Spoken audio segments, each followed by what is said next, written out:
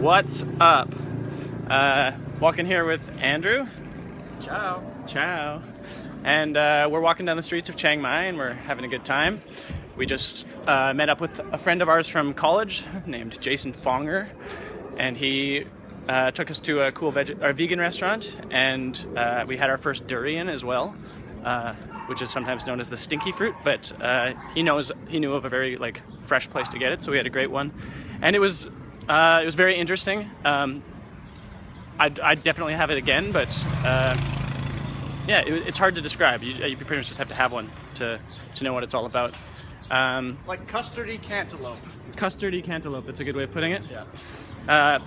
So now we're just walking down a little side street. Here comes a tuk-tuk.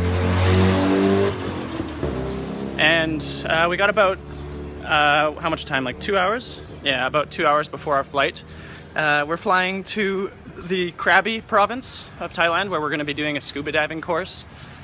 And today we took a 4-hour bus ride from a small little village called Pai, where we just had an amazing time. It was such a nice, so much great scenery, and a bit touristy at times, but it didn't really bother us that much because it was there's so much less hustle and bustle than it is here. This is the streets of Chiang Mai, so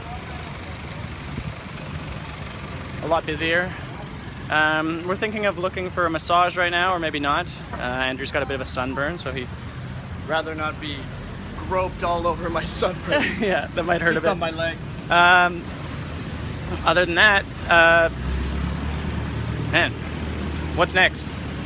I threw up outside of the window of the bus.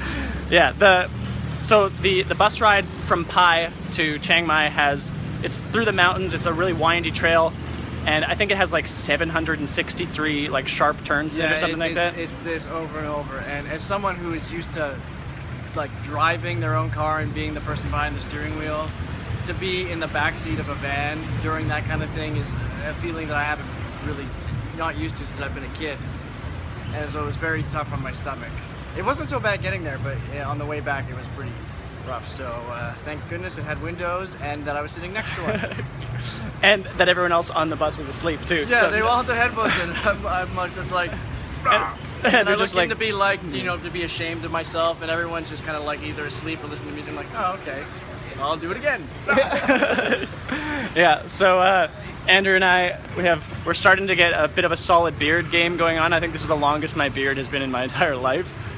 Yeah, mine looks just like my skin. Yeah. What was I going to say? There was something. Oh, Chiang Mai. We got around here on scooters. Everyone has scooters here. You can see. Where are they? There. You rent motorbikes, and it costs $3 a day or something. Insanely cheap, and it's so fun to drive around. It's like in a video game, because you're just dodging through traffic. Because there aside from a few stoplights, there aren't many rules of the road here. It's kind of just go at your own pace. No one seems to be in a rush, and if there's a space where you can squeeze through, you do it, and you just get where you're going as fast as you can.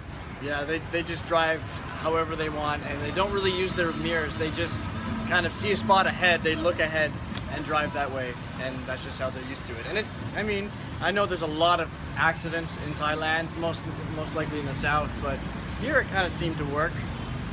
Don't quote me on that, but I love it. It's like biking in Toronto. Toronto biking is one of my favorite things to do, because I get to weave through traffic and go at my own pace, and it's I'm very aware of what everyone else is doing, so it's fun for me. And the same was with these things. We rode through rush hour traffic when we were on our way back from one of the waterfalls, I think, and it was a blast.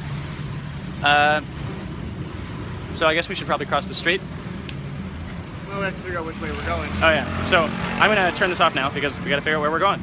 Bye-bye.